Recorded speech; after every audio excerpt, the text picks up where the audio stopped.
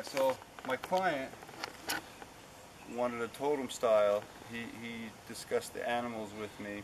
The tree was still standing alive. We had some fallers come out and they left 22 feet of stump here.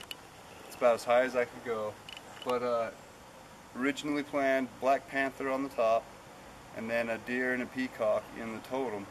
Now I don't follow certain ritualistic or tribal totems. It's my own style and technique, as you can see. It's a concept. But after planning it, talking it over, you see the platform I had to build, and I worked it off all of scaffolding, which was about 18 feet in the air, starting off at the top.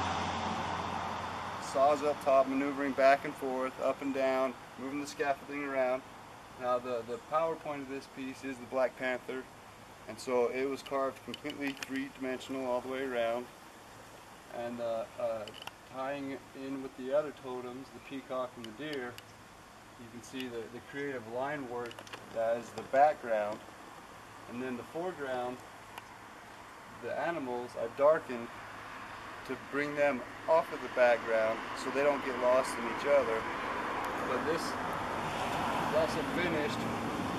We've got a finish on it now, which will help the log cure over the next year or so, and then can be hard coated after that. But the wood is Doug fir.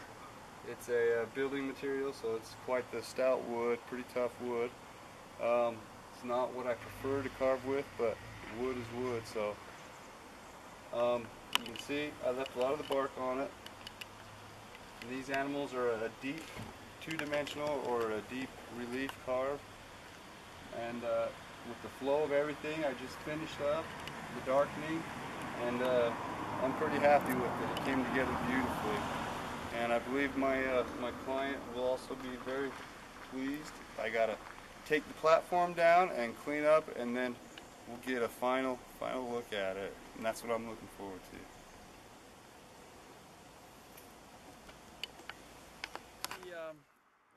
Doug fir is a little bit tougher, especially with the knots, the hard spots. It tends to chip and want to flake and get little chunks.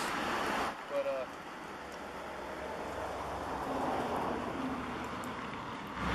if you prepare for it, you can take a little bit less off with the chainsaw and take it off with the sanding. That way you don't do too much damage in where you're wanting to keep the wood.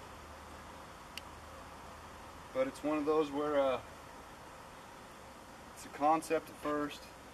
You start at the top, work from one to the next, try to keep them flow in mind, climbing down, going out to the road, taking a good look, climbing back up, climbing down, getting different saws, moving the scaffolding. So it's a timely process altogether.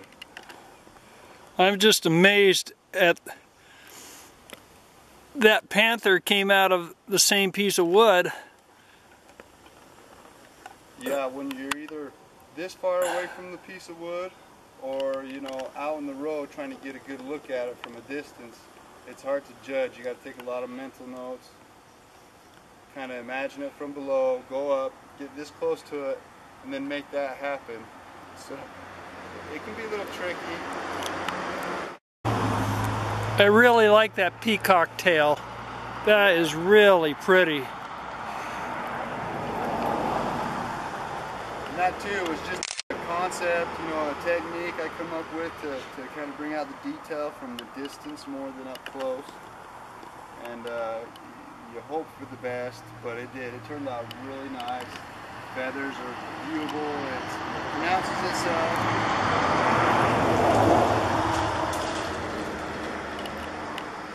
Very nice. I'm definitely glad to be at this point and be done. Yeah. It wore me out. Insurance for a good night's sleep for sure. Oh yeah. So you just painted it today. Yes. What'd you put on it? I put a Mesmer's UV Plus. It's a deck finish. It's a good product. It'll help control the wood. The wood was a fresh cut right before I got to it, so it was real green. It has a lot of moisture in it. So on a piece like this, you kind of seal it up, it'll disperse the water and dry out slower, which helps with cracking. And then down the road, a year or so, about a year into it, or maybe a whole summer season, a year and a half, then you apply another coat, and then you can put a hard coat on it, which will bring the gloss and bring that out, and that'll basically cap it for a long time.